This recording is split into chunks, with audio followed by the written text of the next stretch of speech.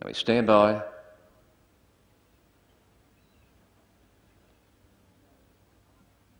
Ready, away.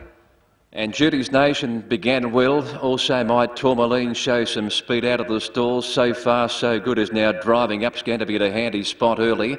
Royal Work is just off these from Free Shout, who drops back to third last from Lost Sky Bow, and last of all now was No JV. They've travelling down towards the 600. My Tourmaline led narrowly. Judy's Nation the outside. They're 2 or 3 lengths in front of So Far So Good. In fourth was Royal Work as they swing at the quarter mile from Free Shout, who's back third last.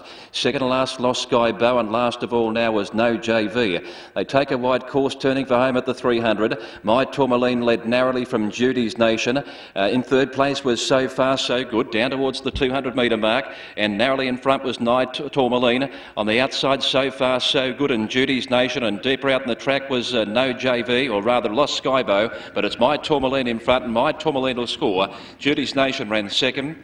So Far So Good ran in third. Fourth was Lost Skybow. Then came Free Shout. Behind those then to pull up was Royal Work, and back at the tail was No JV. 57.18 the gallop.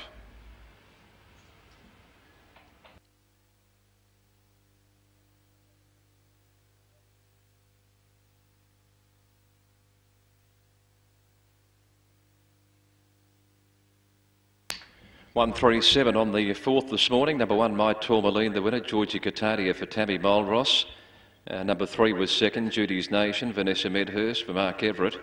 And third to number 7, So Far So Good, Shuji Abate for David and Scott Brunton. Fourth in 6, Lost Skybow, and 15 to number 2, Free Shout.